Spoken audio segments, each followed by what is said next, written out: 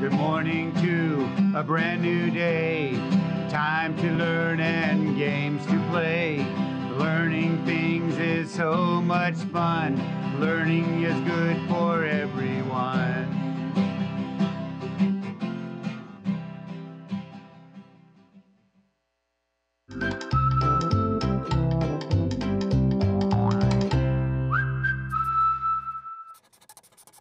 That is a lot of trees. Yeah, really. Hey, welcome back to the ranch. I'm Mr. Dawson, and we're here at the ranch discovering new things about reading and writing so we can use them. Join me here each day so we can go on new discoveries together.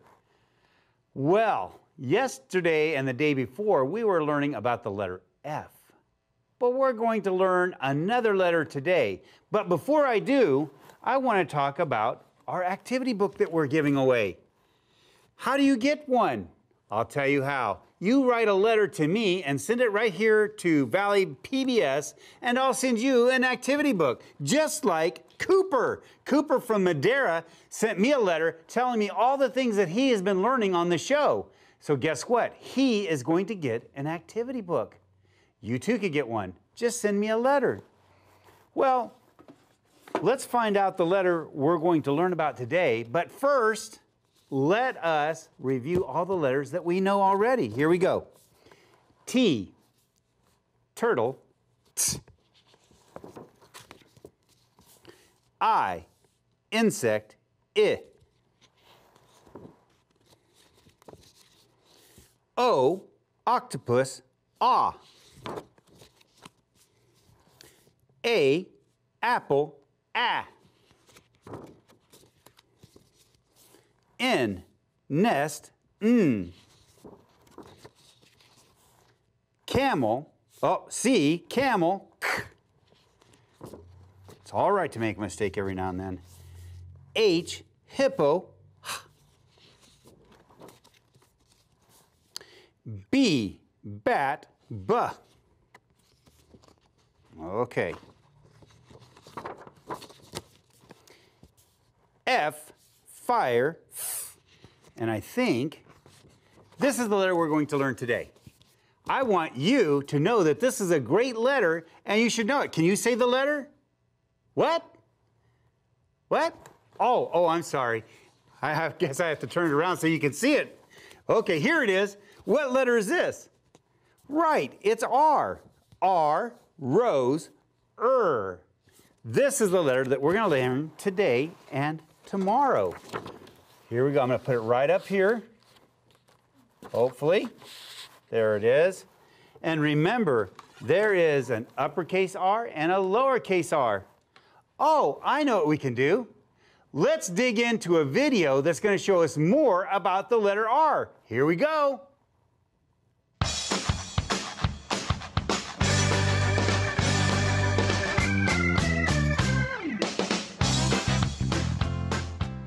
Consonant R.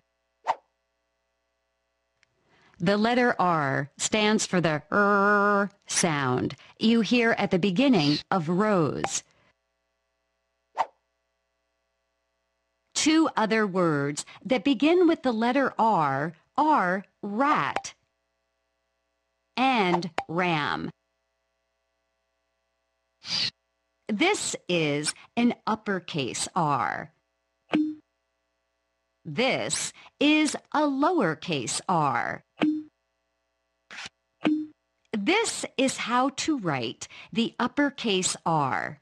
Straight down, go back to the top, around and in at the dotted line, slant down. This is how to write the lowercase r. Straight down, curl forward. It's your turn. Did you learn all those things about the letter R? But the one thing you didn't learn is what kind of animal letter is it? Do you remember what kind of animal letter is the lowercase r? Yes, it's a chicken letter. Why? Because it starts in the middle and stops at the bottom. Well, let's look at the number 2 today and look at all these pictures and hear the sound for R. Okay, listen, this one is rope. Do you hear the phoneme at the very beginning? Rope. Is for R. Let's listen to the next one. Rabbit. Rabbit. What is the very beginning phoneme? Yes, is for R. Let's look at this last one. Rake. Rake. Do you hear it? Is for R. That is so amazing. R, rose, is for R. You guys are so amazing learning these phonemes and letters. How amazing is that? Well, guess what time it is now? That's right, it's time for Daily Phonemic Awareness. Let's take a look. We've been talking about ending phonemes all week. And here we go. I have some more pictures. And remember, on Monday, we were listening to the very ending phoneme and figuring out which two pictures have the same ending phoneme. That's our job today. Are you ready to play? Here we go. Now, we were talking around here at the ranch about these three pictures because they looked confusing, but I'm going to help. That's what I'm here for. Here we go. This is a truck. A truck. This is a knot. Knot. And this is a lock. Lock. Listen to the ending phonemes to all of those pictures and figure out which two pictures have the ending phoneme that is the same. Okay. Did you hear it?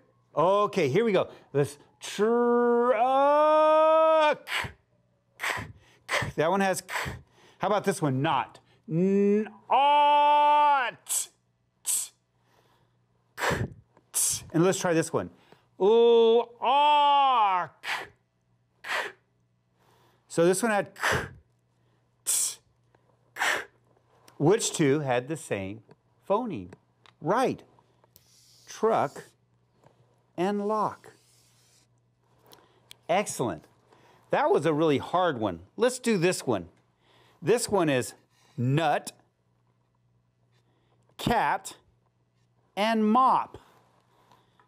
Oh, here we go. Let's think of this one. Nut. What's the ending phoneme? T. Right. Let's look at this one. Cat. Cat. What's the ending phoneme? T. Oh. Ooh. It sounds like it's going to be these two. But let's check the last one just in case. Mop. You ready? Mop. T. T. P. Which two have the same ending phoneme? Right. Right. Nut and cat. They both have t is for T.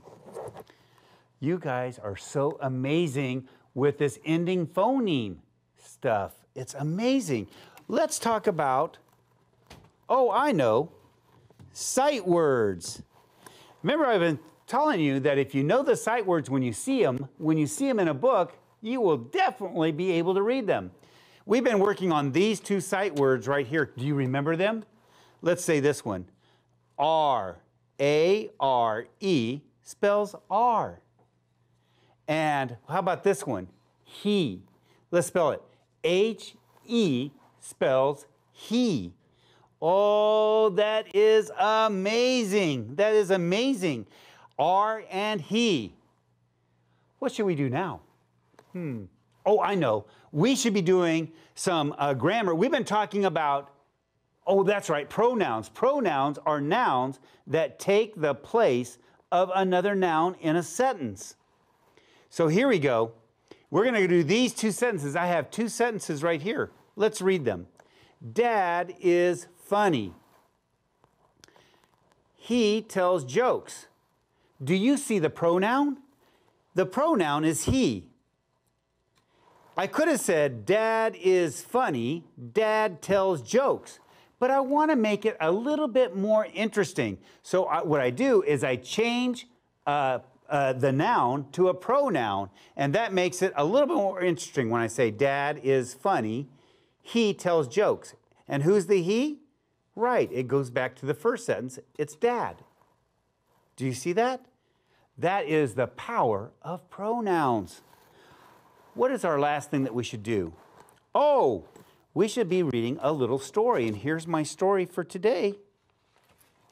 Let's read the title. Ron, Nan, and a Fan. We've been looking at letters and sight words and even pronouns. Remember, I want to look for all the is for are in our sentences. Let me read the story. We see a fan. Ron can tip a fan. Ron can fan Nan. What a great story. Do you know what I want to do? I want to first find the letter R's. Can you find the letter R's? Well, there's one in the title, an uppercase R right there, isn't there? Do you see, how about in the first sentence? Do you see the letter R? No. How about in the second sentence? Oh, I almost skipped it right there. There's an uppercase R again. And what does R say? Is for R. Let's look at sentence 3. Ron can fan Nan. Oh, there's another R right there. How amazing is that? You know what else I want to look for? I want to look for sight words. Oh, look, we is a sight word. And do you remember this one? See? And who could forget this one? A. Do you see another one in the second sentence? Right, two. Or can, sorry. And a. How about in the third sentence? Right, it's can. Do you see any sight words in the title? Right, and a.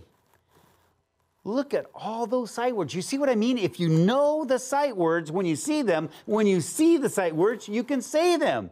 It's amazing. And you know what? I'm going to take my last little bit of time and talk and say, look, we is a pronoun. It's talking about a whole bunch of people. We see a fan. It could have said John and Stan and Jill saw the fan, but no. They say we. We see a fan. Isn't that amazing? And remember, boys and girls, if there's a word that you don't know, like if you didn't know this word right here, what could you do? That's right. You could use your strategy of sounding it out. And then blend it. Fan. Fan. Well, that's all the time we have today. Come back tomorrow so we can learn some more.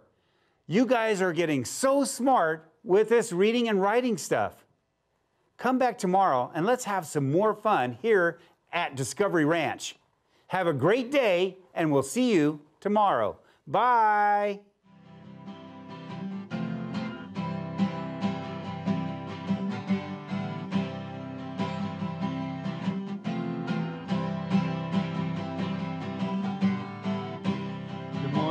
To a brand new day, time to learn and games to play. Learning things is so much fun. Learning is good for everyone.